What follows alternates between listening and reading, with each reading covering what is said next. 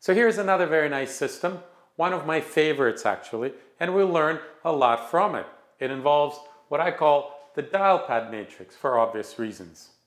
And you should take a moment and pause the video if you have to determine the relationships among the columns, if there are any, and the relationship between the right-hand side and the columns of the matrix. So let's identify the particular solution first. And in this case, I think it's especially easy because it almost strikes you that the right-hand side is 10 times the middle column.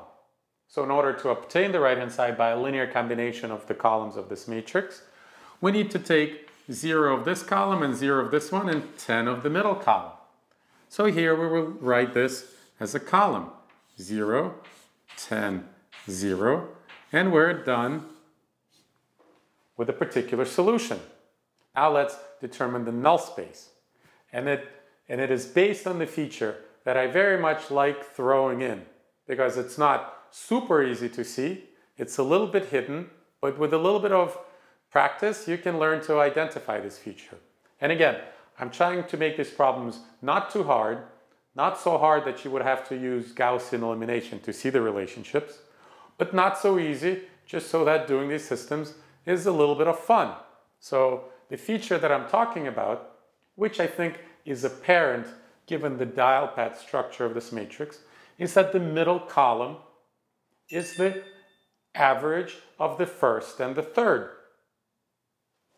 Indeed, 2 is the average of 1 and 3, 5 is 4 plus 6 over 2, and 8 is likewise the average of 7 and 9. So how does that help us? Well, write it down. Let's write it down. We can write that C2, let C2 denote the second column, is 1/2 C1 and 1/2 C3. So we can easily convert this into a non-trivial linear combination that equals 0.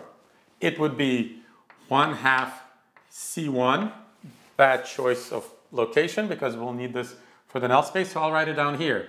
C1, 1/2 C1 minus C2 plus 1/2 C3 equals 0. I'll make it bold to indicate that it's the 0 column, not 0 the number.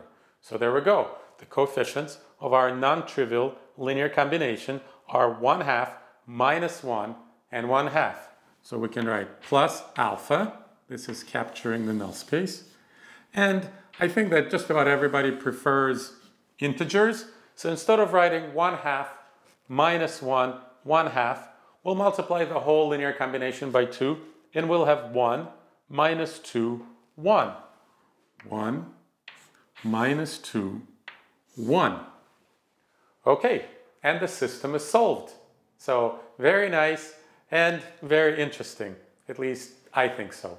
So now let me make one small change to the system. That will give us a new system. And let's talk about that system. Let's see, sneak a 1 in here. So instead of 20 on the right-hand side, let's have 120. So the vector on the right-hand side is 120, 50, 80. So take a moment now to think about this system. So the first thing that we would observe is that the null space is of course unchanged. We didn't touch the columns of the matrix. We didn't touch the left-hand side. So the column space is unchanged. What about a particular solution? Well, the obvious thing is that at the very least, it's not easy to find. But the problem is deeper than that. It's actually not possible to solve this system. The system doesn't have any solutions because the right-hand side is not in the span of the columns on the left-hand side. The right-hand side is not in the column space. Can you see why? So that's a very important question that we're about to discuss, and we'll learn more from that question than we did from the first linear system, which had this very nice solution.